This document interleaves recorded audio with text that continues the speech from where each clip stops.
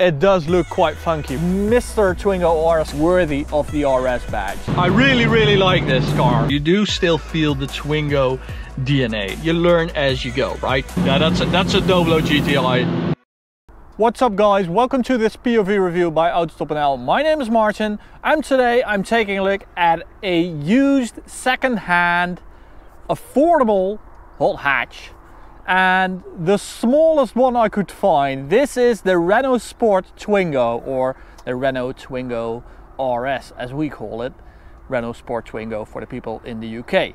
Now this is 1.6 liters of naturally aspirated fun.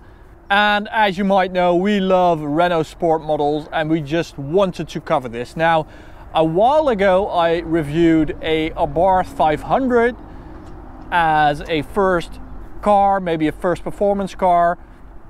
This is the main rival at the time, back in 2008 when this was released. Now, the Renault Twingo, this is the second gen. It's not the most sporty vehicle. What have Renault Sport done to make this something worthy of the RS badge? Now, let me tell you. First of all, they decided it had to look a bit more chunky and less Twingo-y. So they gave it this like wide body, you know. They just glued on this body kit. It's kind of awesome, right? It's really wide. I really like that. Just have a look at the fuel filler cap. It's kind of similar to the one you find on the Clio V6. It's also with this amazing wide body. I mean, that's like 4 centimeters, something like that, which is awesome. Now, this is owned by Mr. Twingo RS Cup. Go follow him on Instagram. And the fact that this is a cup car, you can see that because of the wheels, because you then get these 17-inch cup wheels, and normally a Twingo RS has 16-inch wheels. Now, a normal Twingo RS is a centimeter lower than a regular Twingo, but the cup is even lower, 1.4 centimeters, and is even harder suspension wise. So this really is made to do track days and stuff like that. Now, what do you think, guys? Does this look like a Renault Sport model? It does have a little diffuser, a sporty exhaust. That one is an aftermarket unit, by the way. Little spoiler right there. Renault Sport badge. It does look quite funky. Renault Sport sticker on the side, red brake calipers, and a front end that's just a bit more aggressive. Now let's have a look at the engine.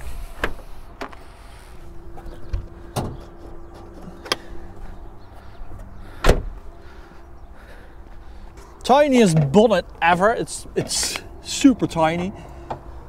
Now, here we have it, the 1.6 liter, 16 valve, 133 horsepower, 160 newton meters, 8.7 to 100 kph, and a top speed of 201. So, if we are heading in the right direction wind-wise, we can reach top speed of 201. So, let's find out if we can achieve that on the Autobahn today. Let's go.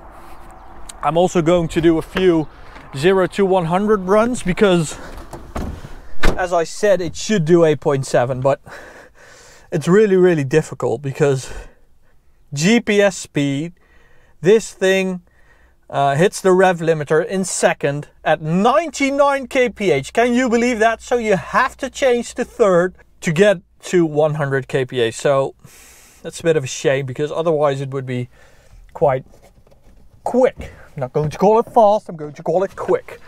Now, you also get these Renault Sport seats and they are quite supportive. It's really nice and snug to sit here.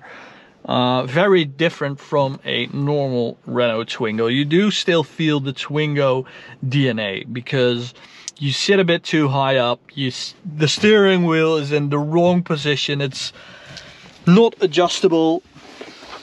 It is adjustable and it's way better like this. Oh my god, I was driving like that the whole time. Why? This is way better because I couldn't heel and toe because my knee was hitting the steering wheel. But hey, you learn as you go, right? That's life. Okay, I'm going to record the speedo because it's right there. Very Renault-y. I'm going to record the draggy GPS. And I'm going to start it up. And for that, you need the key. Very, very old school. Oh, I love these old school cars. Just no turbo, no supercharging. Just engine capacity. Now, what's also old school is this sound. You do your arm like this. Isn't that an old school sound? Love that. Okay. Maybe you're thinking, what is he on about? Well, let's just get going and forget about that. What's also really funny, you can turn off the ESP system in this car, but the guys at Renault Sport, well, a normal Twingo doesn't have an ESP button, so they found this place to put the key. Okay.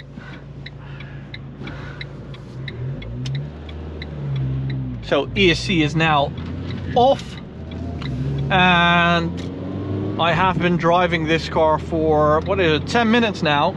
And the first thing I notice is that the gear shift is really nice, but it's a bit weak, which has always been a problem with these manual Renault Sport cars. The Clio RS Mark III has that problem. All Megane RSs have that problem.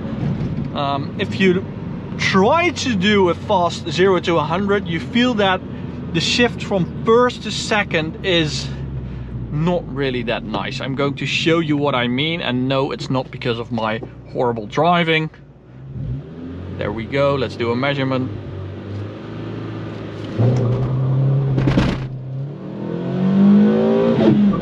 That. It won't do it from second to third. As you can see, that was 9.0. Should do 8.7, so if you have the best run possible, I'm sure you can hit that 8.7. But I'm always getting that from first to second. It's not nice.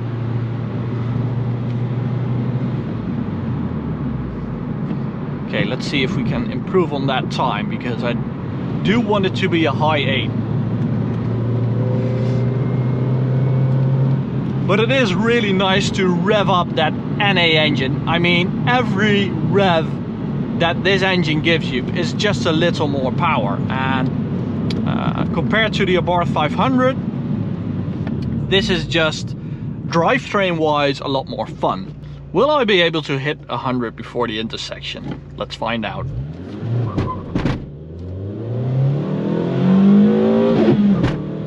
Oh man, I hate doing this. No.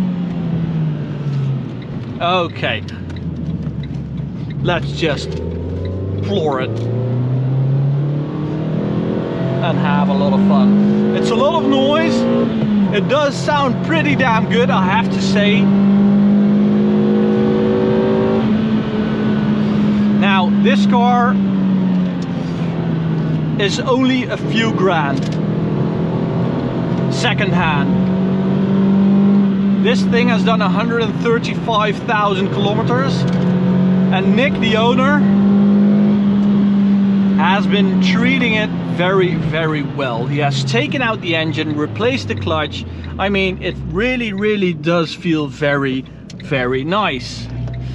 The only thing I don't like are these tires, because there are these Nankang budget tires on it, and it just takes away the fun. I mean, this car is very capable suspension wise, and you just don't feel what's going on because of the cheap tires. I just have to say it. Sorry guys, just I don't want to destroy your cars in a review, but I have to be very objective here. Okay. Oh, it really likes to rev this engine. It's a lot of fun. It doesn't have any torque, so you really have to work it to get that power out, which I really like. I can feel the back end moving here.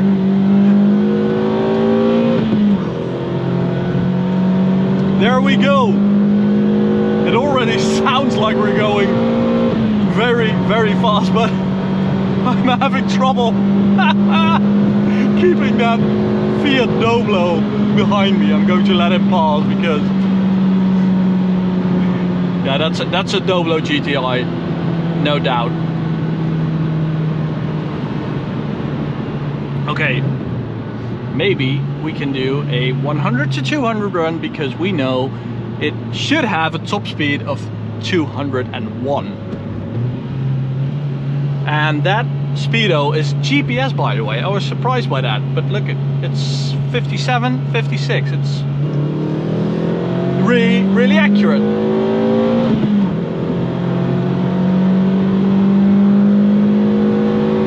There we go.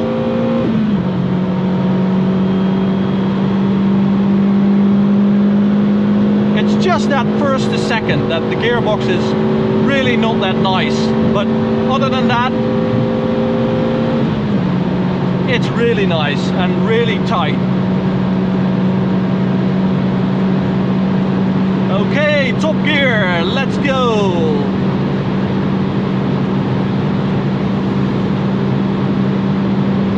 On the way here I was able to hit 199 and then it just ran out of speed. But maybe I'm going against the wind. I can already feel it struggling at 189, so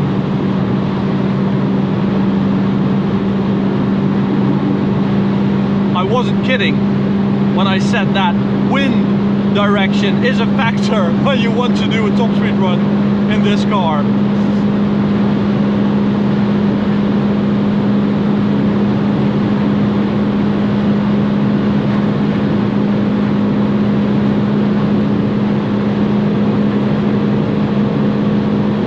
Just going to keep flooring it.